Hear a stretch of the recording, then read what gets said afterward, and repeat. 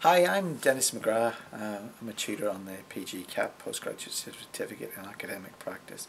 I was a panel member during the professional discussions, and I found the use of Lego really intriguing actually.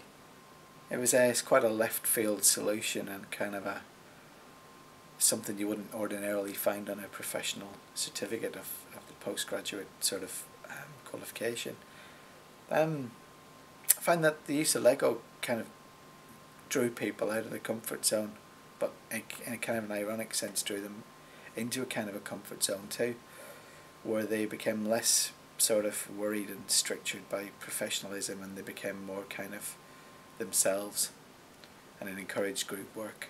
And one of the interesting things I found was that when they came to the panel group, of which I was a member, some of them artistically were actually really, really clever and really, really interesting, but more than that, they were almost a kind of a personal sort of reference to where they were in the course, and a kind of a personalised response to the course.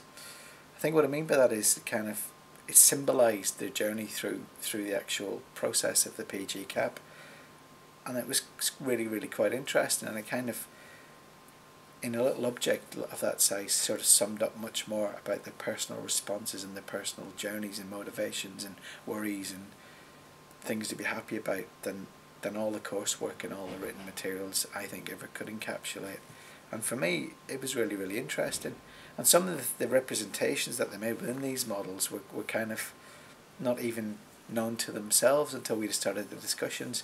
And these kind of emergent properties and these kind of emergent symbols that they weren't aware of were kind of dissected and brought to the fore during the conversation. I found it really, really interesting.